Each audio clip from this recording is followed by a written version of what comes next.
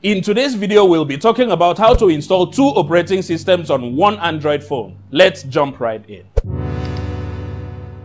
Before we go to the actual installation of the Android operating system, we need to understand the concept behind this process. The process is called virtualization. To define virtualization, it means the process of installing multiple operating systems on one hardware device. So in this case, we are going to be installing another copy of Android on top of an already existing Android platform. The new copy of Android that we are installing on the device, that is called a virtual machine. So basically, we can have as many virtual machines as we want on our device. And at the end of the day, all the virtual Android instances are sharing the same hardware that we already have installed on our device. And the beauty of this is it creates a layer of abstraction, so you can install any app that you want on the new copy of the Android operating system, and it will end up looking like you are having 2 different devices, where the new Android copy that you are installing is separate and different from the one that already existed as your host operating system. And at the end of the day, it shares both the RAM, your storage, it shares the CPU power, and all the other hardware features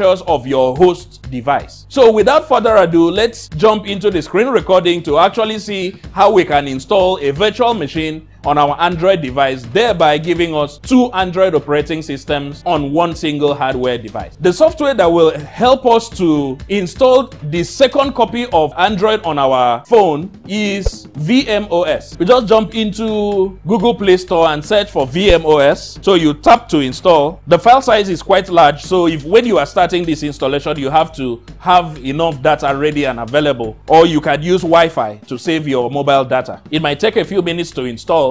So now the installation is done. Let's open the app. You have a terms of service which you have to accept or agree. Now you have the introductory screen telling you the different things you can do. So let's enter the VMOS Pro. You have to accept for it to draw on other apps. It requires access to your hard drive, that is to your storage. Then you go ahead and download the virtual ROM that is compatible with your device. So now our new copy of the operating system is booting up. You go through this series of screens that is trying to show you the things that you can do, which we are going to explain later on. We now have another copy of Android running on our Android operating system. Let's go back to the host operating system so we can see the difference between the host and the virtual machine. So now this is the host and this is our virtual machine.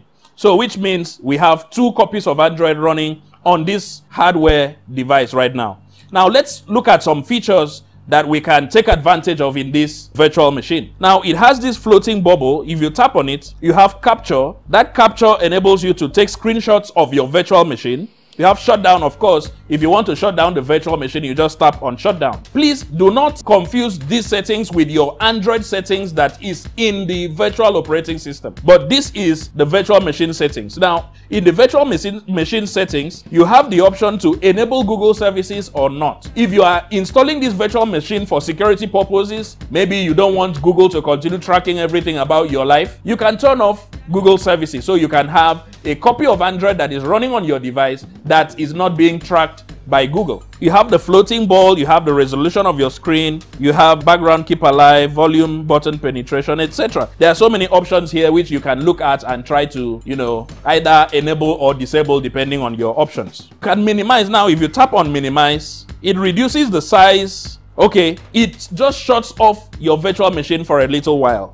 You have transfer, that is if you want to bring in apps from your host device into your virtual machine, because of course, remember, you do not have Google services turned on, so you may not be able to download and install apps directly from Google Play Store. But it does not stop you from downloading and installing apps from other third-party sites like APK Pure and the rest.